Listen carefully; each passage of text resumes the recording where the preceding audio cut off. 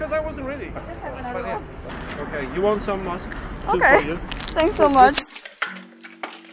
But shooting on a TLR means that I had to learn to see in the square format. So that was essentially me sharing my contact sheet with you.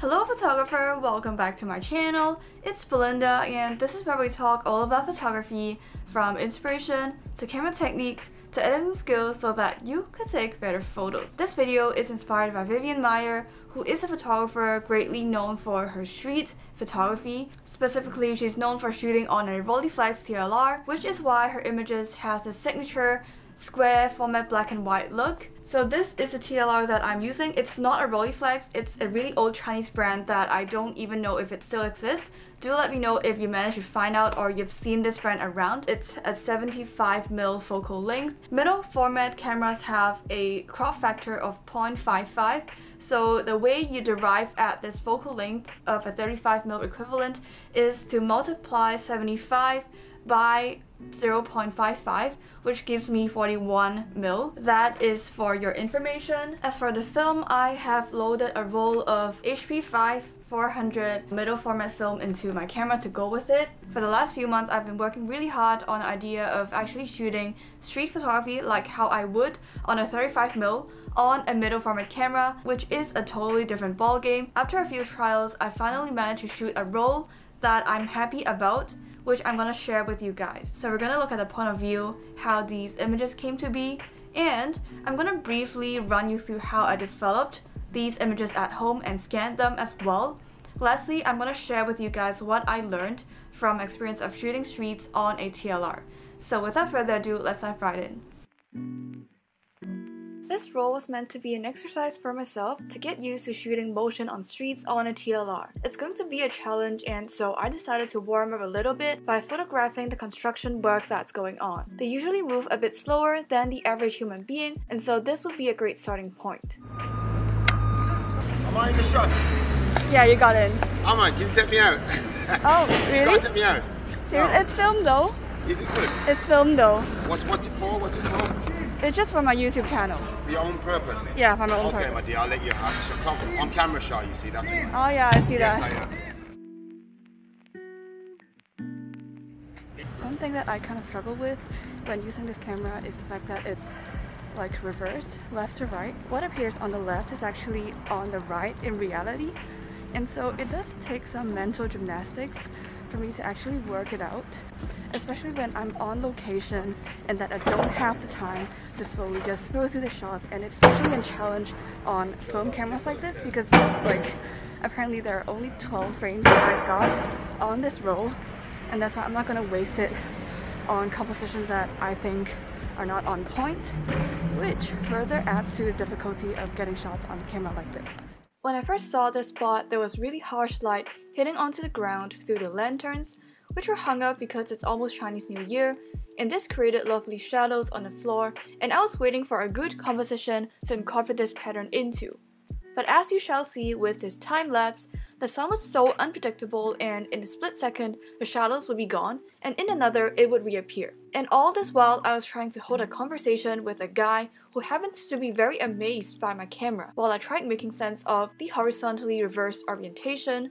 All in all, a very complicated task. I'm gonna wait for a person to go into there, like into the shadows, and then I'm gonna take a shot, but a lot of it just boils down to luck, I guess. It's fine. All the time in the world. For as long as there's light. I probably like time my shots. No, I got you. Okay. I got you. Got it.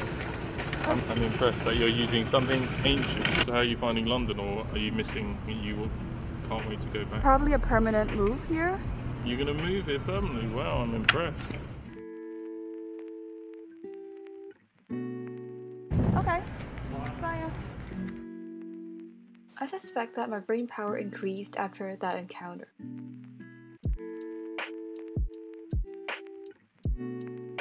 Okay, to be fair, the weather forecast said that it would be partly overcast and partly sunny today, so I shouldn't be expecting it to be sunny all the way. Now the clouds are overhead, I still want to be making the most out of my time, and I know that I function the best when there's good light. It wasn't long after that I realized I wasn't gonna beat the clouds, but I knew that the sun would be out sometime, so I took a seat at the bus stop.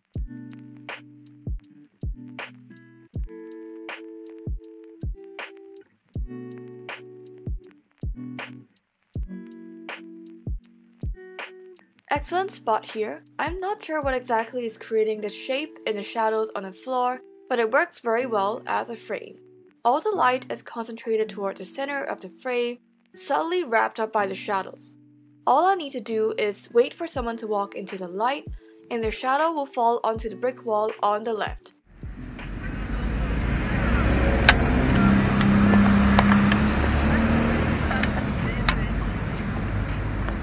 Is that working? Huh? Sorry? It's working. Yeah, it's working. Can we have pictures together? Yeah, sure, Oh, totally. really? How are we gonna get the pictures? I can email it to you. Thank you. Wait, just a second. Right after I took the previous shot, I started a conversation with these guys because of my camera. They were as animated as one can get, which you shall see later, and I did send off these photos to them, and I've made myself some new friends. You know who I am? I'm very famous.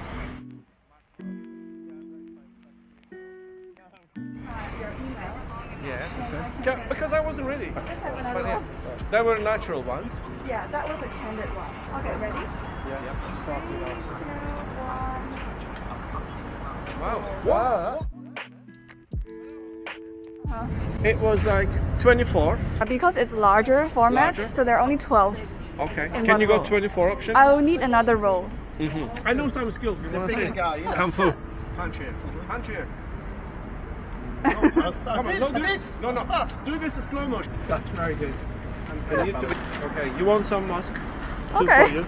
Thanks so much. This one as well. Oh. Or you can have one. Thanks I like so it a lot. much. Bye. That was a pretty random encounter, but very fun nevertheless. Here's a pro tip. If you want to book more clients, you know what you should do? Walk around in a TLR. I saw this reflection and wanted to try creating something, but first, I had to pack up because I was still holding the mask in my hands. I need to free up both of my hands to operate this camera because absolutely everything is manual and obviously it's very precious and it needs to be handled with care. Alright, back at it. Walking along the bank, I came across this spot and noticed how the traffic lights were arranged in a kinda queer way. Somehow, the way they point towards opposite directions was an interesting starting point. I started noticing how even the trees were part of the party, and needless to say, their shadows created incredible textures on the ground. I started wondering how this lens would handle the light flare. This was a worthy spot, so I took quite a few shots as subjects moved across the frame. In the end, I picked this one and cropped off the unwanted parts.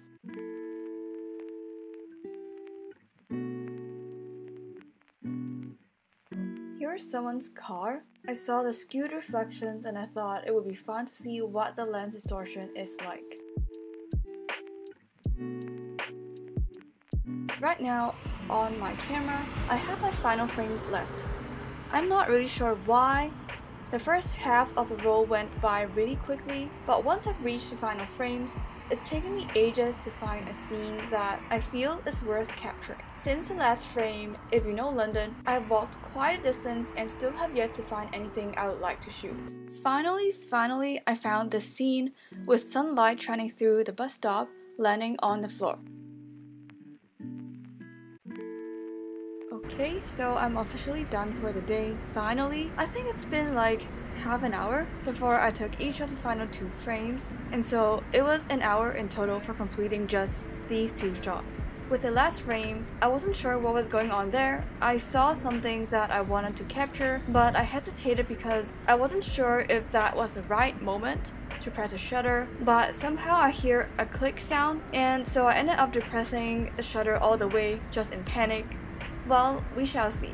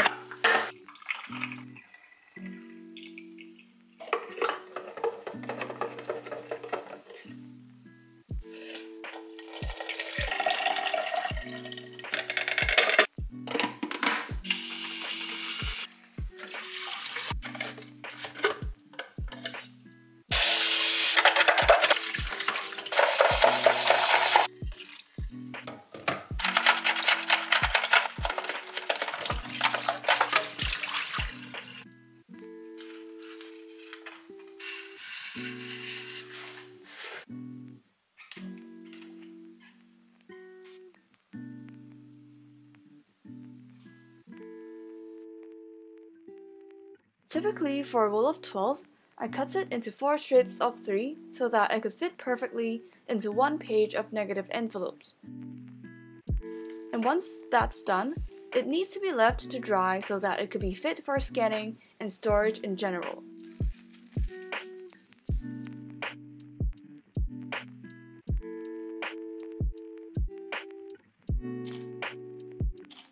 There are many ways of scanning or, to be precise, digitalizing film so that they can become JPEG files.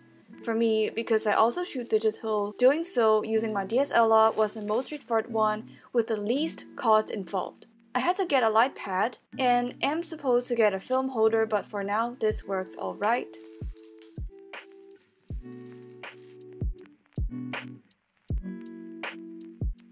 This roll has made me really happy.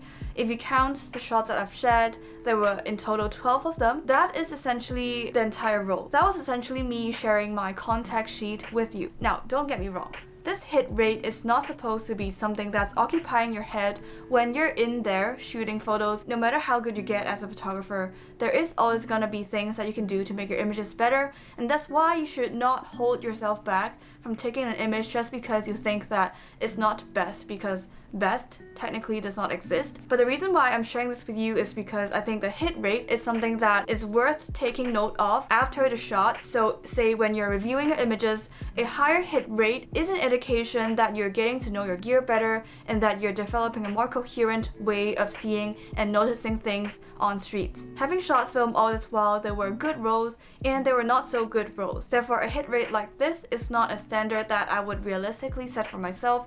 I'm perfectly aware that this is probably gonna be the outlier. There are so many rolls I've shot in which I just failed miserably. So the point here is that while there's no point in trying to be a perfectionist on location, still the proportion of shots that you're actually happy with is something that you should look out for when reviewing your shots.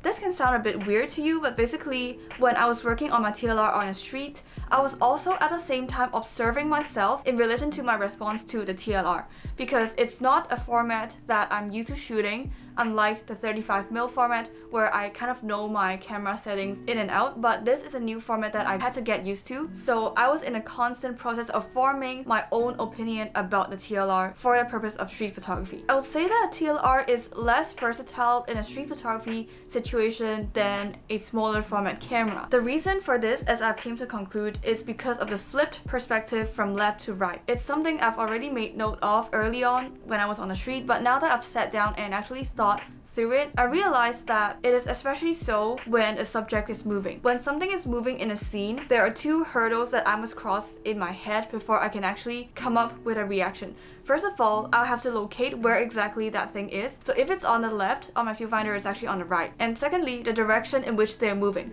So let's say that person is standing on the right, walking towards the left. In my viewfinder, I would see someone who is standing on the left, moving to the right. In order to come up with a response in relation to a new composition, I need to firstly work out where that person is, and secondly where that person is heading. So that really is taking the speed away from me. It's not really an inherent limitation of the camera. It's more about us being in a digital age. We are very used to the assistance from technology, and that's why we don't really need to do all of this heavy lifting ourselves anymore.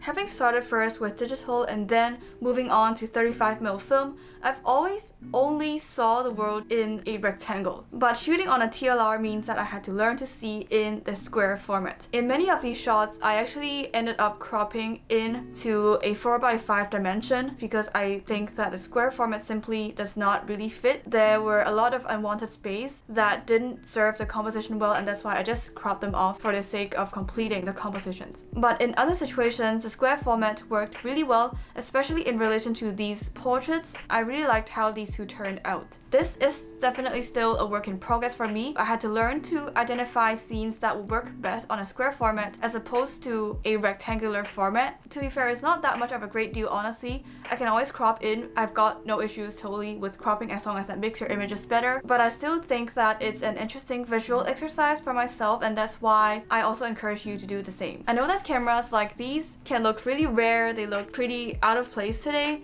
and so if you're interested in learning about how to use them, I have videos and blog posts about how to load and operate cameras like these. In relation to the HP5, I've also done a review of the 35mm version of the same film, so go check them out, it's linked in the cards above. Thank you for watching and I'll see you in the next video. Bye!